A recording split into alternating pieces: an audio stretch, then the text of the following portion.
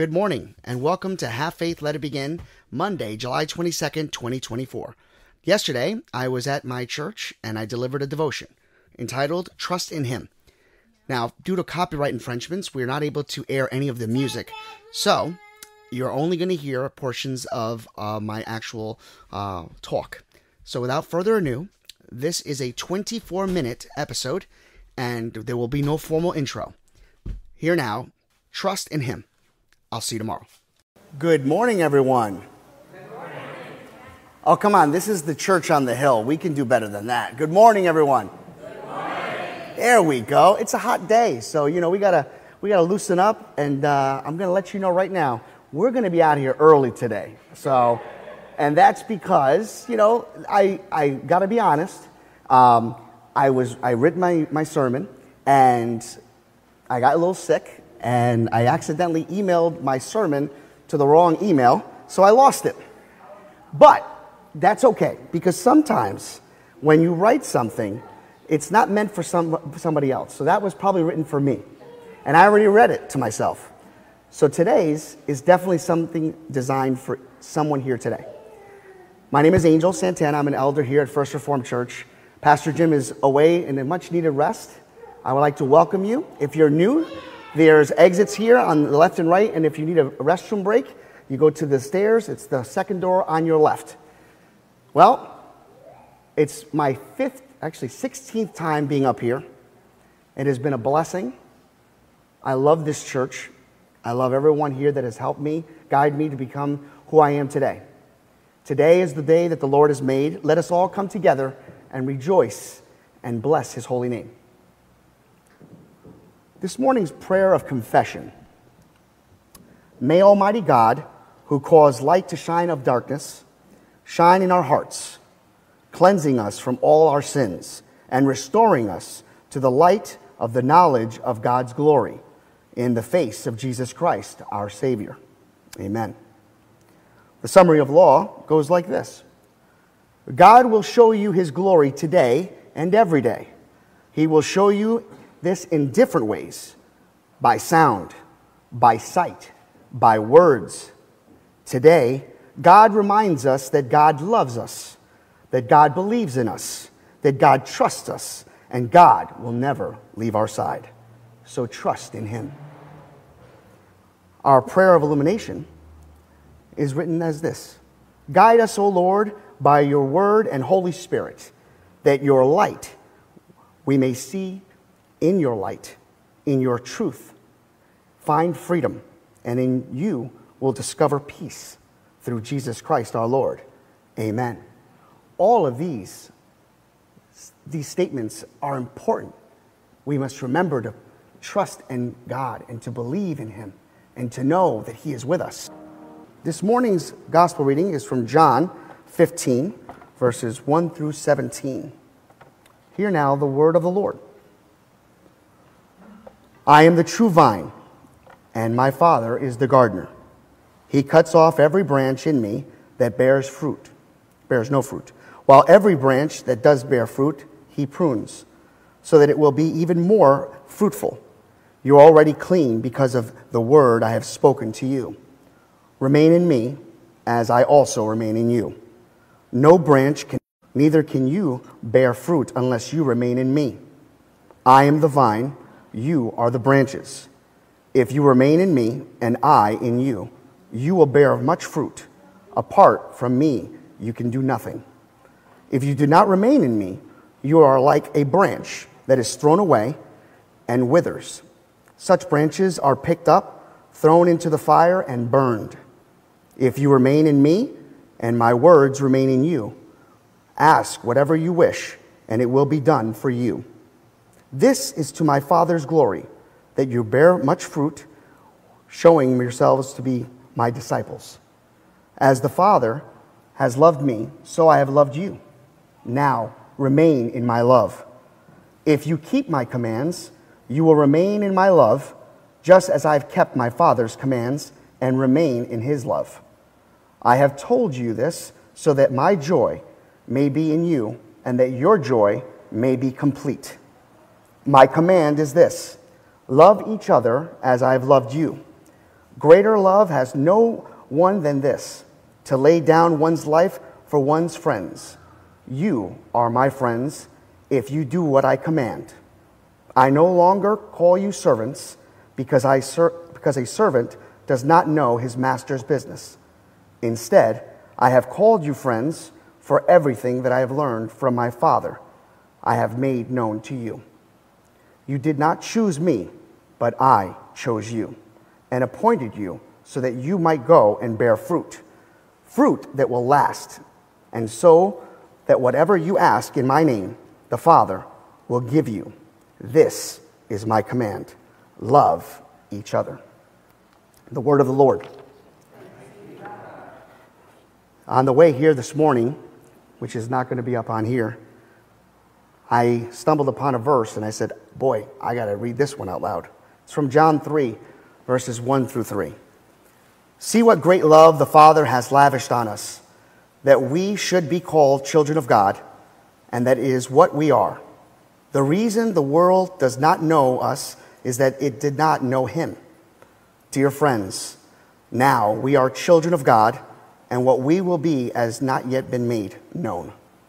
But we know that when Christ appears, we shall be like him, for we shall see him as he is. All who have this hope in him purify themselves just as he is pure. Word of the Lord. So how do we trust in God? You know, I want to go back to the scripture of the vine. When I read this scripture, the vine and the branches, I got to be honest. It took me a long time to understand the meaning behind it. I really couldn't understand what was being said in the scripture. You know, and then it dawned on me as an elder or a minister, or a pastor, a deacon, anytime you go to church and they start reading scriptures, do you ever find yourselves in the pew going like this? We all nod our head, right? But we really don't know what we're nodding for sometimes, right? And then you go down to the area where we're starting to do our fellowship, and somebody walks up to you and says, hey, what'd you think of that scripture today? And you look at them with a blank stare because you're probably thinking, I can't articulate that. That's nothing to be embarrassed about. That's happened to me. I'm sure that's happened to you. But that's why we come together and we share the Word of God to express what you heard from that scripture, what you understood from that scripture. So let me explain what I believe I just read, and I'll put it in my words. Jesus is the vine, the true source of life for us believers.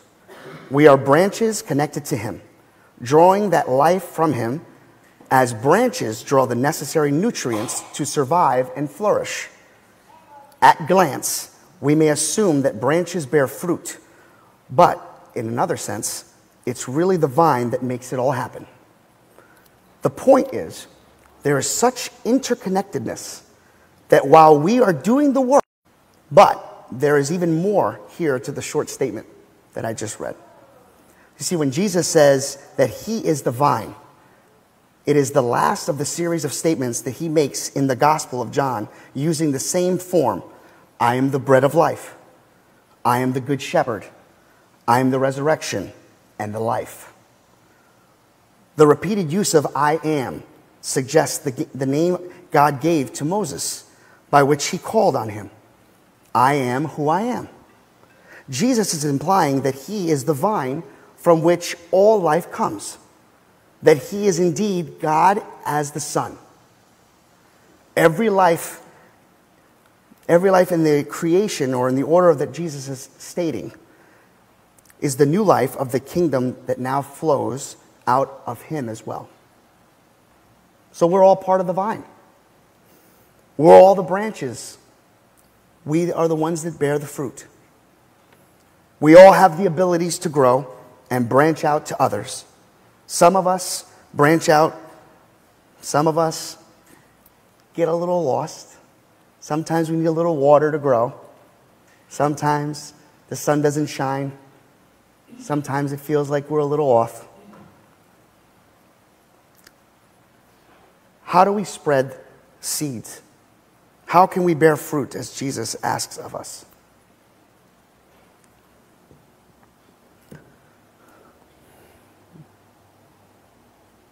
I can recall being in my early 20s,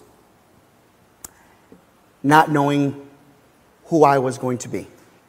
When you're in your 20s, you think you know it all.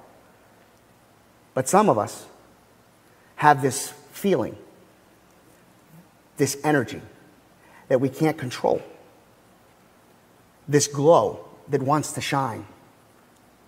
And I couldn't figure out where that was going from, but I can feel it festering inside of me. I went on a retreat. I went and spent 3 days called Decalores, 3 días. I met a gentleman who was a candidate just like me, who saw me in the middle of the night praying because I didn't know why I was there. I didn't know why I was chosen to be there. That night, I gave myself to the Lord. And it just so happens that the very next morning, my parents were there to volunteer to serve breakfast, and they didn't know that I was going to announce that I gave myself to the Lord. That's when my seeds began to grow. I stand here today at 46 years old and tell you that in the 26 years that I remember, I was embarrassed at times to tell people that I love God. I was not sure where I was going to go. I thought friendships would be more important than our Heavenly Father. I did so many good things. I've done bad things. But you want to know one thing I never did? I never, ever questioned His word. God has a plan for each and every one of us. The seeds that are growing on this branch is allowing you the opportunity to branch out. So many times we don't realize, we don't understand what that means. Well, I'll put it to you in my terms. My father, Angel Santana Sr., my mother, Luisa Santana, are my gardeners. They have planted seeds in me, and I have begun to branch out. This church, every person that is in this church has been my seed, have backed me, have helped me grow. You are not here by accident. Your abilities, your gifts that God has given you is allowing you the opportunity to branch out. So maybe today was the day that you needed to have a little bit of watering in your seeds. Maybe today was the day that you needed to branch out. I'm asking you a favor. Give yourself a few minutes each day and talk to Him. You can cry with Him. You can yell at Him. You can scream at Him. It doesn't matter. It is between you and our Heavenly Father. See, the Lord is my Savior, and He provided me with a gift. So as I extend my branch to those in need, I remember that we all make the body of Christ. We are all part of the branch of the vine. What we plan to do with this branch and what we do with our words and our actions is how we walk out of here today, making sure that we keep the branches from the vine stronger today and every day. So I leave you with these 3 things that I have lived by. 3 things. And these are the 3 things that I believe can help keep us on track. There are 3 words: listening, stillness, and gratitude. Listening, stillness, and gratitude. When you listen, you remain in what happens in us, just to start the conversation with Jesus Christ. Start each morning by having a conversation with Him about some passage of Scripture that maybe you have thought about or read about that day. Then be still for a few moments and ask Jesus what to do. What do you want me to say today? What can I do? Jesus is always trying to speak to us, but often we do not take the time to listen. Stillness. Try to sit in silence for 5 to 10 minutes each day. As thoughts come up, don't try to resist them or retain them. Just let them go. Be still. Over time, you will begin to notice more of His presence already alive in you. Gratitude. One of the surest ways to learn to stay at home with Jesus is to practice gratitude. Take some time regularly to give thanks. Use these categories each for a few minutes to notice these things. Give thanks for what you have and what you've seen. Then what you have heard and what you have touched with your hands. Then what places your feet have taken you. And finally, what your heart has loved. Final thought for you.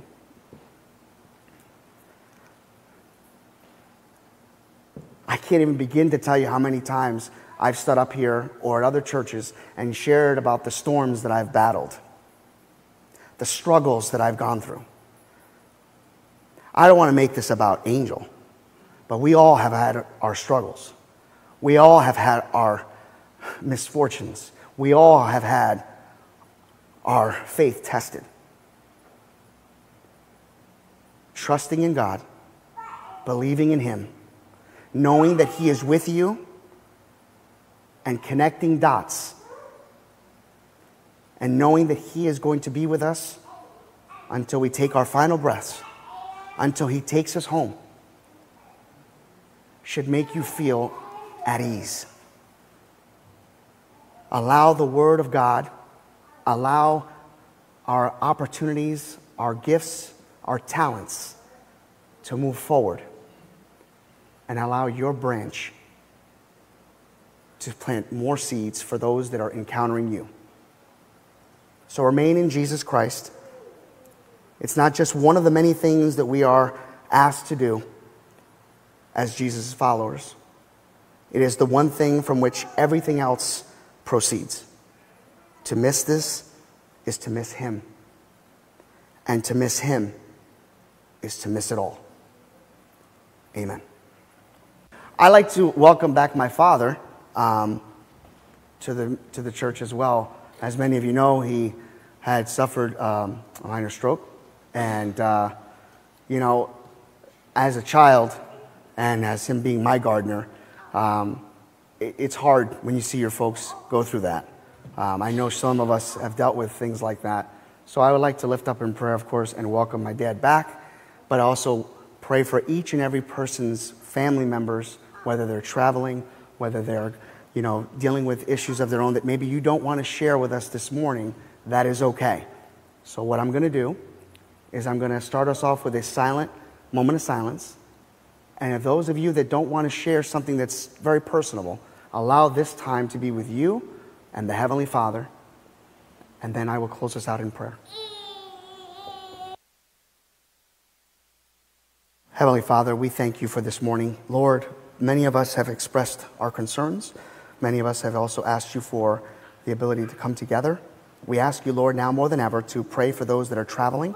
We pray for our minister that's coming back. We pray for our praise team leader to come back. We thank you for all those that have stepped up and helped us. We pray for this congregation and this church. We lift up in prayer all the children all over the world as they continue to go out in the summer vacations. Protect them in the schools of summer schools and protect them of their camps and their swimming areas. We lift up in prayer our military personnel, including our veterans, foreign and domestic. We lift up them in prayer. We continue to lift up in prayer government officials. May they find a way to get along, Lord. We ask you, Lord, to continue to watch over our firefighters, EMTs, first responders, and of course, police and fire and rescue.